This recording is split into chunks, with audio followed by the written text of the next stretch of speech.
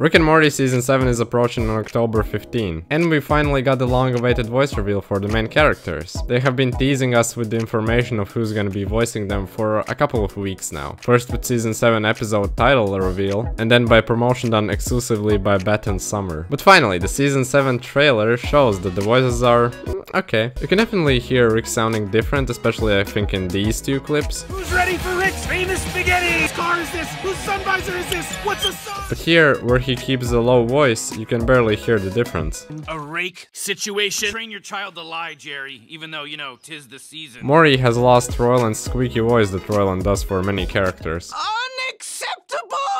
Yeah, definitely that one! But the new voice is actually pretty close. I'm telling you, man, you're making a big mistake here. But maybe it's the previous season fan in me that's looking for any similarities. Maybe even these voices over time will become characteristic to Rick and Morty, after some random meme pops out of nowhere. I'm Pickle Rick!